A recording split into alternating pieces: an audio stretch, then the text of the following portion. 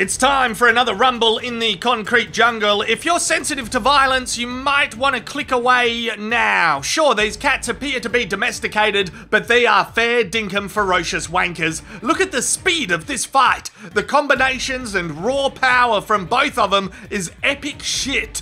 The cat with a bush on its crotch is throwing some very heavy punches. It's like the fucking Mike Tyson of cats. Yeah, it's trying to bite off an ear. This kitten has just told his mum to piss off.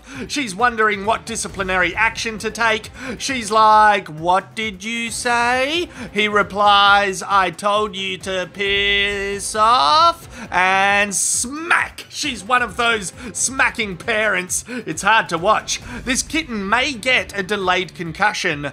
This ginger cat is getting bullied. Is he gonna fight back today? Yeah, there's a block, a block, a block, another block. Maybe do a hook or an uppercut. Fight back a bit. Oh, he takes a big hit to the nose. He's too fucking predictable. Here's a cat on a towel in a cardboard box. I guess it's a cheap bed. His dodgy mate is like, "Let me in the box bed. Oi, there's so much room. Give me a fucking corner. You won't even notice I'm there. I'll keep me dick to myself." Nah, you can't trust him. He's one of those friends. He runs away. This is gonna be one of those loud, feral cat fights where fur and shit goes everywhere. Oh! The grey cat used its Jedi powers. Look at that. It Emperor Palpatined the shit out of this fight.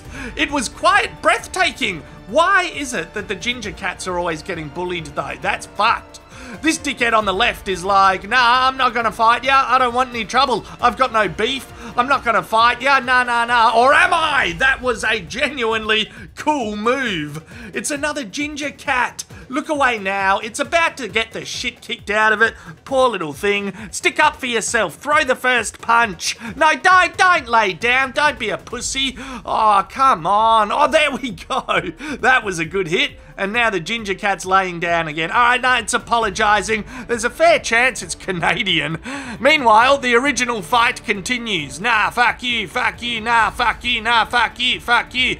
Gee whiz, it really is difficult to watch. I understand if some of you will be angry at me for making this. It's like that movie Irreversible. It takes a few days to recover and shake it off. It's confronting.